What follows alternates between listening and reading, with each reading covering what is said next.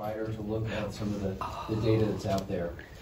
These are the molecules that you see. One is THC, one is cannabidiol or CBD, and the other one is a synthetic THC or dronabinol that's been around for over 30 years. And you can see molecularly they look very similar, but those are the molecules, and they do work a little bit differently. I'm going to talk a little bit about that here in a sec. It's important, I think Dr. Sabetta already covered this, it's important to differentiate between what's a cannabis-based medication and what's medical cannabis. Cannabis-based medications are extracts, they are well-defined, they have known content. Examples are Epidiolex or cannabidiol, which is approved FDA for pediatric seizures. The people that fast-tracked after the FDA from Alabama wrote my seizure chapter, so I do have an all-star cast in my book. Medical cannabis, on the other hand, are parts of the plant, the buds, the flowers, the extracts. Unfortunately, they're terribly regulated and poorly tested for contaminants. But why do people go see the doctor? You know, hypertension, obesity, asthma, diabetes, etc. In the National Ambulatory Care Survey data shows in the top 20 reasons, there's only one pain diagnosis, and that's knee pain, probably osteoarthritis of the knee. And other things that are not there are cancer, seizure, fibromyalgia, PTSD, etc. But there's a nice scoping review as to why people seek out use of cannabis. This is a Pratt study. Review of all the reviews, it's pain is the most common reason why people seek out use of cannabis. And although I know I sound like a nihilist, I mean, I do believe firmly that there's components of the plant that might be helpful from an analgesic or pain relieving perspective, but it shouldn't get a free pass and bypass the FDA drug development protocols for medications. This study was nice because if you look at the therapeutic window of pain relief, it's between 16 and 30 nanograms per ml. But as soon as you get higher than that, there's something called hyperalgesia, where it actually contributes to pain. But even though I don't believe per se limits for driving impairment are worthy, in Colorado, 5 NGs per ml is what they would define as driving impaired. So you need a lot of marijuana in your system to have any type of impact on pain. But there's a very tight relationship between the opioids and the cannabinoid receptors. For example, the Youth Risk Behavior Survey in 2020 is the #1 risk factor for an adolescent to misuse their opioids as having ever used marijuana. I'm going to talk a little bit about the JAMA Pediatrics article from a couple of years ago and I was surprised. I'm a pain physician from Colorado, but if you look at the developing brain, the early onset users have a much higher addiction rate than compared to opioids in that very young population, 12 to 17 years of age. And Wadaker from the Midwest, a very interesting paper, the predominant predictor of an adult to misuse their opioids is having used marijuana before the age of 18.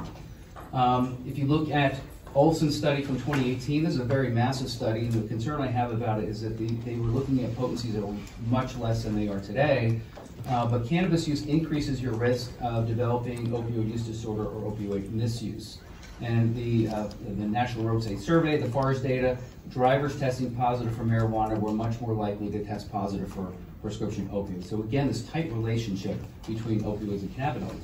So here's some of the national and international pain societies that do not endorse the use of cannabinoids for pain. The International Association for the Study of Pain, the Faculty of Pain Medicine from the Australian and New Zealand College of Anesthetists.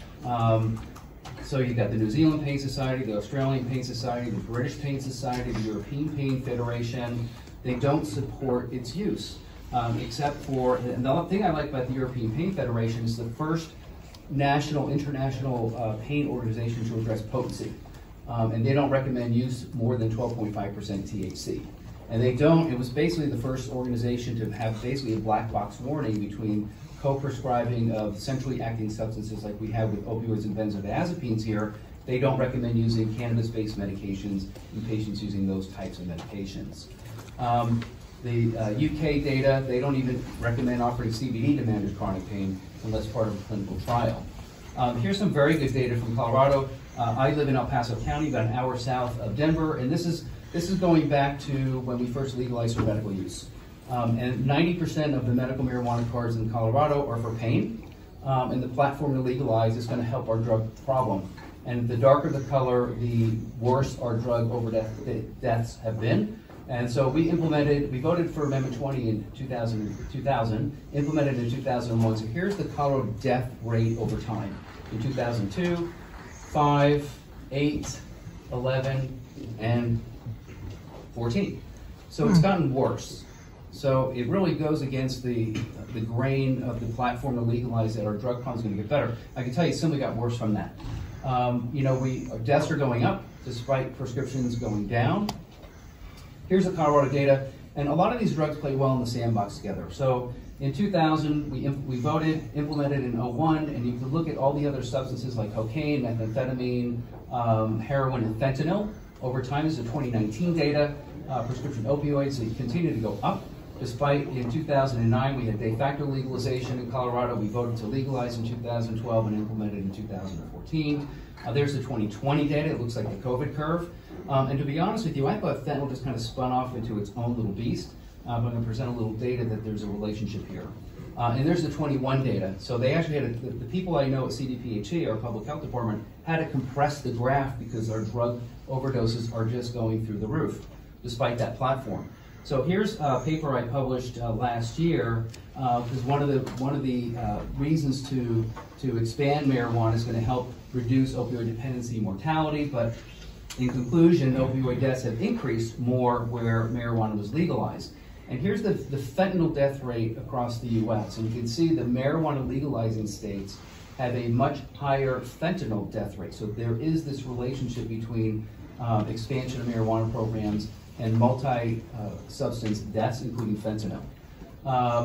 This was another paper that just came out last month. Legalized marijuana, medical marijuana, particularly available through retail dispensaries, have a higher opioid mortality. So they reached the same conclusion we did, although it was a very independent study. I was curious, as being a pain physician in Colorado, what it was like or what it would take to get my medical marijuana card. So I actually was approved I have my medical marijuana card in Colorado. I was approved in 60 seconds. They never asked me my level of pain, which on a day-to-day basis, because I need my knee replaced as a very active person, about a 0 to 2, but I was approved for severe pain in 1 minute. And then I got renewed the following year in a matter of 2 minutes with no questions asked. In Washington, D.C., you do not even need a physician oversight to become a medical marijuana patient, and they implemented that in July of 2022. And you can see the number of medical marijuana patients in DC have gone through the roof because you don't need a doctor's supervision anymore. So I'm going to circle back to this relationship between opioids and cannabinoids in the JAMA pediatric study. Here's the graphic. So if you look at the first and third line, in the young, early onset users, age 12 to 17, if there's an addiction rate of about 10-11%, similar in cannabis and opioids about a year later. But 3 years later, marijuana has a much higher addictive potential than opioids. As a pain physician, I was very surprised. I thought the opioids would be far more addictive in anybody, including the young people. But if you look, if you delay onset of use to 18 to 25, again, they have a lower addiction rate at that first year, and very similar. But 3 years later, still the cannabis users, even though the onset is delayed, still have a higher addiction rate after 3 years. I'm going to shift gears a little bit, talk about the Colorado exposures in pediatrics, because nobody wants kids to get into it, but that unfortunately is just continuing to happen, and Dr. Lev's going to talk a little bit about her experiences with that. In JAMA, American Academy of Pediatrics, just a couple of months ago, again, Luke had alluded to the 1,300% increase of pediatric exposures.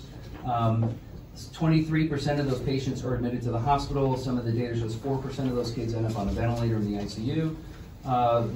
Here's the data showing the pediatric ingestions over time. The academic pediatrics last year going up. CDPHE, the frequent marijuana use by Colorado youth has association with psychotic disorders. I mean, I do give Colorado a lot of credit for monitoring this data and publishing this data that you have access to. So you can get this on the CDPHE website. So daily or near daily marijuana use by adolescents and young adults strongly associated with developing psychotic disorders such as schizophrenia into adulthood. And that's very consistent with the UK data and the European data that Sir Robin Murray and his wife Marta DeForte have published, the strong link between first episode psychosis and high potency marijuana, which they consider 10%. which in Colorado really doesn't exist. I think the average smoked flower is about 20%, and we have the concentrates that are averaging 50%, and then you get into the dabs, waxes, and shatters that are pushing 85, some claiming 100% THC.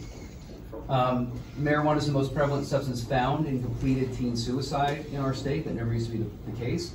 Nearly double in that age group, 15 to 19 years of age. Nearly 33%, or a third of the adolescents that complete suicide that do toxicology have marijuana compared to alcohol, which is number 2, about 17%. That trend shifted in 2012. It used to be alcohol followed by marijuana, and once we legalized and expanded and normalized marijuana use, somehow marijuana has become the most prevalent substance when kids complete suicide in the state. In older people, age 65 and up, this came out just a couple months ago, there was a significant rise, 1,800% of hospitalizations for those over the age of 65, and there's the graphic. So, you know, in older people, they tend to be on more medications, there may be drug-drug interactions. I mean, that population may have problems with memory, cognition, and balance, and you're going to add another substance that can impair memory, cognition, and balance. So they're ending up in the emergency department. So just a summary, a quick action plan. Cannabis isn't a medication to plant. We have a lot of plant-based medications. The FDA has done a really good job at, they have an established process to develop these medications, and I don't think cannabis should get a free pass. We should support the drug development process for cannabinoids. I mean, I'm not a nihilist. I mean, if you gave me a cannabinoid that was proven to be effective, not contaminated, purified, and proven to help somebody in pain, I'd be 100% supportive of it. I think we should have a potency cap. I mean, the data is very clear. Anything more than 10% may increase your risk of mental health disorders. Home grows are breeding grounds for illegal activity. You have to track and monitor public health impacts. So there's not enough time to go into all this information on healthcare utilization, at the level talking like emergency room, birth defects, what's happening to these substance-exposed babies, environmental impacts, drug testing and all violent crimes, adolescent use, discourage smoking, vaping, discourage use during pregnancy and lactation, like the American College of Obstetrics and Gynecology, and American Academy of Pediatrics, and should do drug testing on all suicides, including adolescents.